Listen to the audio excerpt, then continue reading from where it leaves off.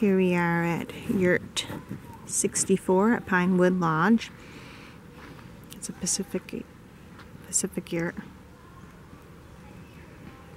Comes with a rock fireplace, a grill, a picnic table, a sink, high-powered sink for sure, 3 fabric windows, a front door, small wooden deck,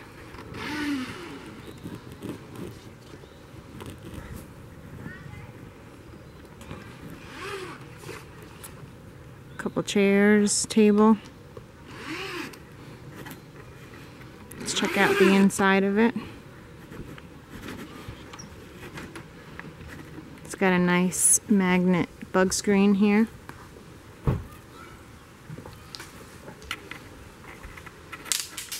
Had bunk beds, futon, not very comfortable for an adult to sleep on.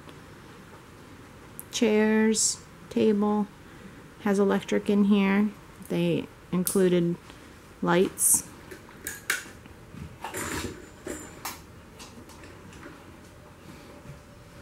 Very nice. Dome and the dome opener with the bug screen. I think it's a 20-foot yurt.